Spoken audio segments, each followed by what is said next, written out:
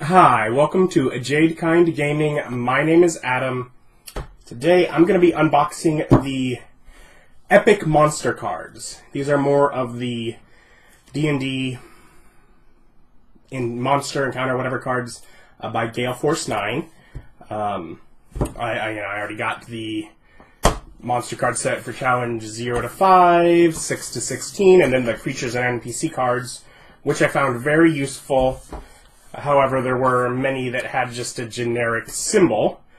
I'm hopeful with these being epic monsters. Most of them weren't. Of course, the reason there was the generic symbol was because many of those didn't have art in the books. Most of the high CR monsters should, so I'm guessing a less generic symbol this time around. And thus far, each of the decks has had some just normal playing card-sized cards and some double width cards. And by doing that, they have had all of the game statistics for all of the creatures that they've included, which has left them not including some of the usually higher challenge rating creatures, because things would be cut off. It needed more space, and this is the answer to that. An even bigger size card. So let's get things started here. There's like the Tarrasque right on the front.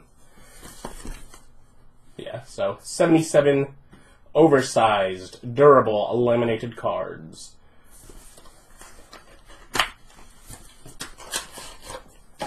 And here's this thing. I'm guessing there's an easy peel since there is this band around. Looks like it starts here. But am I able to get to it? No. This may have this easy peel stripe, but it did nothing because I couldn't access it, so I had to cut it anyways, but then, there we go. So, these are the cards. Compare in size.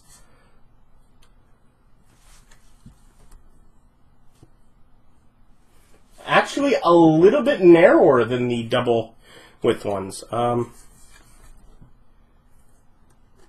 in both directions. So, slightly, but otherwise they're a square, basically. And there's a bunch of them. Generally, the idea is I will... 2 minutes. Jeez. Not a great sign, as I split it in half to be easier to hold. But basically, if you look at it, this is the general layout. If you've not seen them before, name of the creature, what type of creature it is, alignment, general statistics, actions, legendary actions, where to find it in case you want to pull up like stuff about its culture, challenge rating, experience, what book it is in. I guess it's less relevant, but in general, I'm going to just kind of go through, because the actual game statistics should all be there, as I kind of look as I go. Like, there's one that's full. Do I see anything where it says to reference the book on the beholder? Does not say so. But largely the idea being to let you see what is actually included, because that's been... Okay, I just want to take a second here.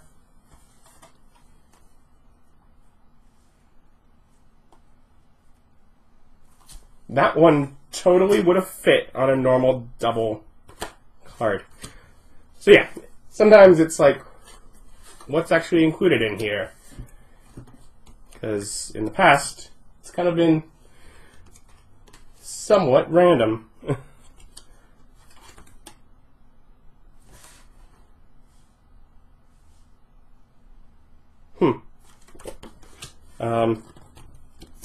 Two ancient black dragons. 2 ancient blue dragons. No. Oh, okay. I get it. It's not. No. I just can't read. Ancient, adult. It's just the same art, which I prefer, rather than them saying, well, this is what it looks like as ancient and having no art for the other. So, yeah, I'm okay with that. But it was just really weirded me out at first. But yeah, so ancient and adult for each of the dragons, basically.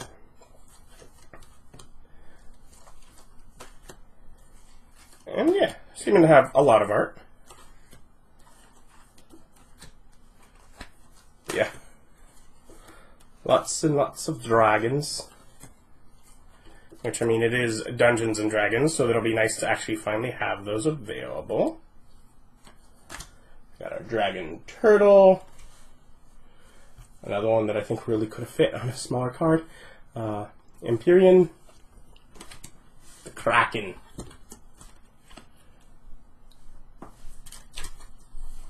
Lich. See, Mummy Lord. They could have just used the normal mummy art for Mummy Lord, at least. Oh. Androsphinx. Gynosphinx. The Tarrasque. Which I haven't paid attention if others are, but it's like going over its border. Yeah. Tarrasque is a big boy there. Unicorn. Okay. And I think this, above all, says that they're going to have all of the statistics on the card. Because if the vampire took up more space, they moved it to the front of the card.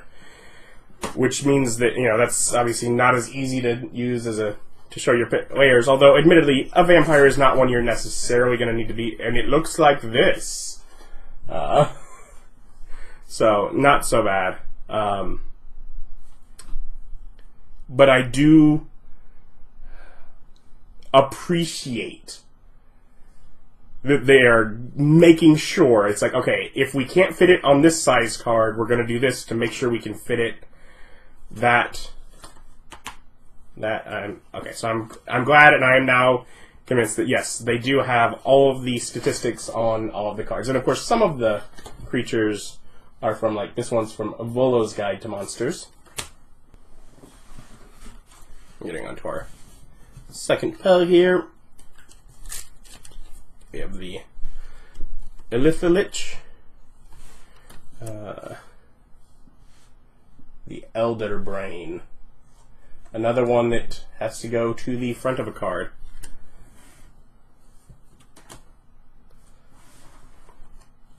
It's like, for the most part, many of these, like, the bigger creatures tend to be what like, I'll use the cards as bookmarks in the larger creature, but, like, I get, as a campaign comes to an end, eventually I'll be,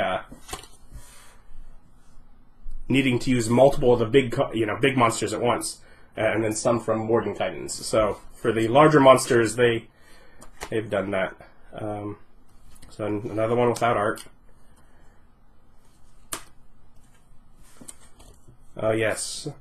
I guess they might have put them in order, because we're at the beginning of an alphabet, so they might have, like, specifically put things from the other books later on. But yeah, we're getting some of the big demons and devils.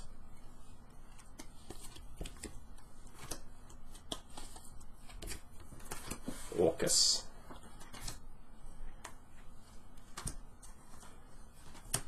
Hellfire Engine.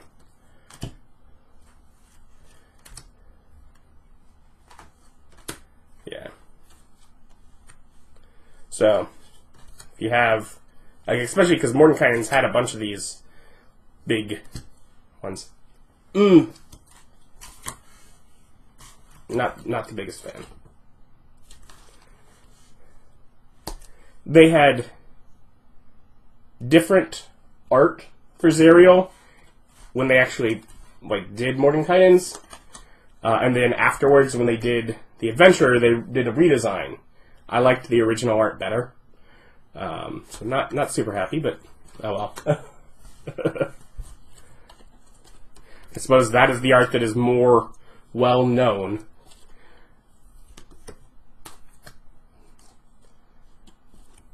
Another one without art.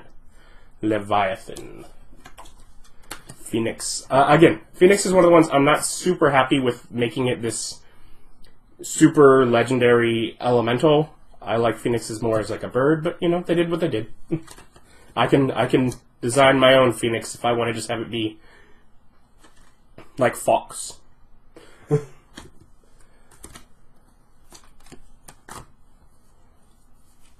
Oblex.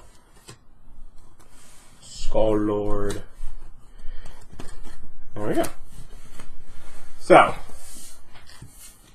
not very many of them lacked art. As I said, generally most of them there was going to be art in the books for them, being the more epic monsters.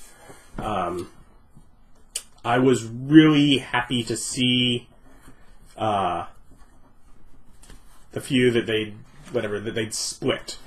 You know, when they're like, we can't fit it, let's make, you know, they really took to heart the idea of making sure all of the statistics were on the card.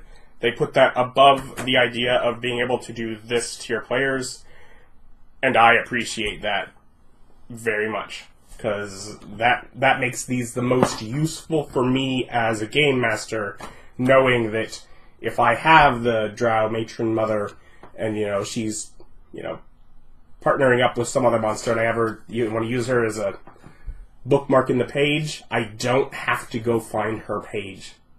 There aren't like, oh no, the legendary actions didn't fit, go to the other page to see those. No, it's all there. I can just flip the card over. Much easier, much more useful for me. I am very appreciative of that. And there were, you know, a few that didn't have art, but most of them did. Definitely, the cards are getting larger and more unwieldy, but of course they are. They needed more room for most of them. I was kind of surprised, because there were a few that as the back of the card got flipped over, I'm like, there's a lot of blank space on there. That could have fit. I don't know. Maybe they had just forgotten, because when I got the creature and NPC cards one, it felt like there were a few in there that maybe they'd just forgotten. Maybe they'd forgotten some, and they're like, oh, we'll just include them in this, it's fine. Or maybe I didn't think to check. Maybe some of those were above challenge, like 17 and above, even though they didn't have as much detail. And so even though they didn't need the space, they were just a challenging enough creature that they get a bigger card, because the other, like the highest monster cards only goes up to 16. So that could be it. I didn't think about that until just now, as I'm looking at the other decks, and I'm like, oh yeah, that had a name. That wasn't just the next chunk that we decided to make. It was a challenge rating bracket. Although, of course, some of these fit within those other, like challenge 13 for the vampire, but it just needed so much space that it got skipped. So, yeah, that's the epic monster cards. Sure, I will continue to collect as I go, because I have found these useful at the table, and that works well for me as a game master. So I'll link down below where you can pick it up online. Of course, you can probably still find them at your friendly local gaming store. Like, comment, subscribe, all that YouTube stuff, and thank you for watching. Bye.